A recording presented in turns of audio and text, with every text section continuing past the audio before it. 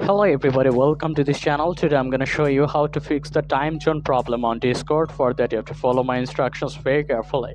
The first thing you need to do is you have to go to the Play Store and make sure your Discord application is up to date.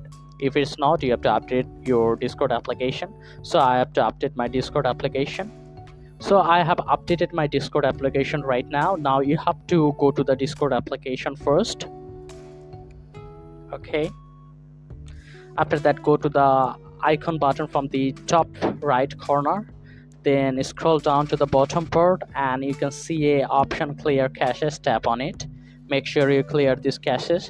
After that you have to go to the settings option. Okay, then you have to search for time and date. Okay, so if you don't have any search option, you can directly go to your system option and you can see there is date and time, or it can be denoted as general setting.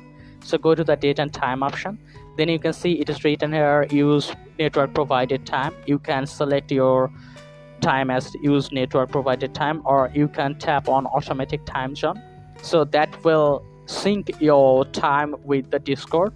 After that you can go to the Discord application from the app management, then app setting, then you can search for Discord application. Okay, then you can go to the storage and cache option again and you can clear the storage and clear the cache, and you can enter into your Discord application, and hopefully there will be no problem with the time zone. So if this tutorial helped you, like this video and don't forget to subscribe to my channel. See you in the next one.